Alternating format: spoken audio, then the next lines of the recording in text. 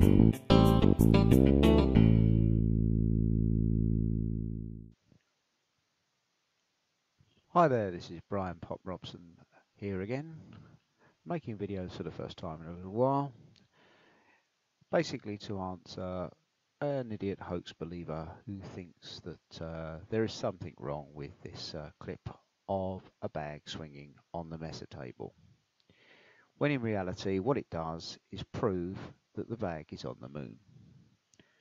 Now, if you take the clip from when the bag starts swinging until when the astronaut stands in front of it, you will see, if you can count them yourself rather than me counting them for you, there is 19 swings.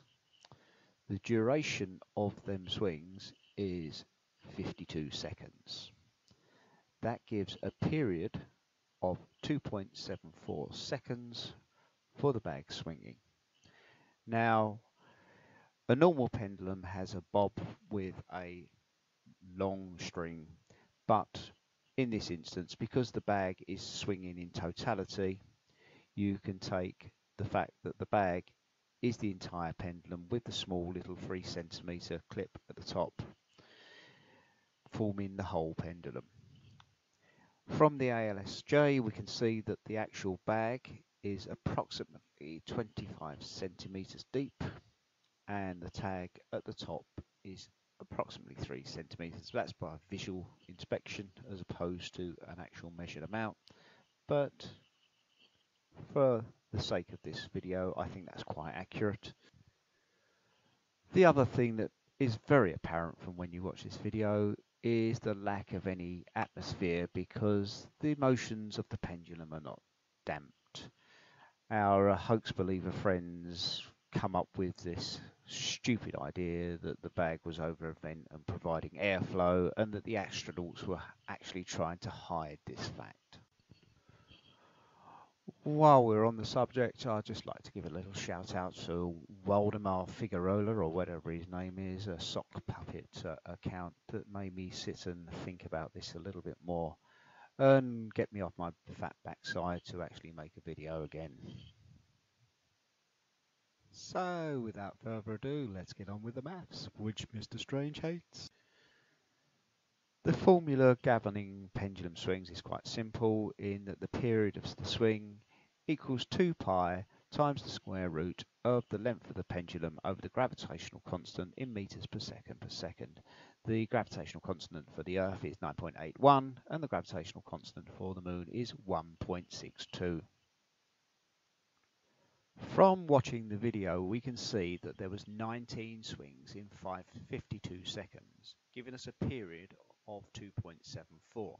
You can actually time these periods yourself, but by doing an average like this, it gives you a more accurate figure. So don't take my word for it, go back in the video, time it with a stopwatch, and count the swings yourself. All we have to do now is substitute the figures we have into the formula.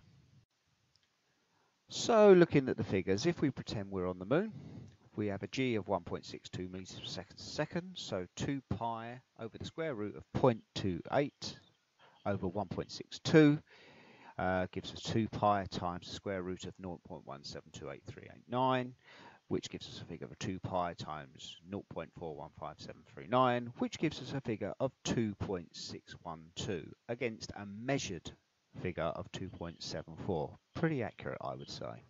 If we now take the figures for the Earth and so substitute in 9.81, which is the gravitational constant for the Earth, you will see that by working it out with 2 pi times 0.18694, we have a figure of about 1.06 seconds, which means that the pendulum would swing every second. So we can see from this that it definitely wasn't on the Earth, it was on the Moon. So thank you, Mr. Strange, for pointing me in the direction of this video and proving categorically that man landed on the moon.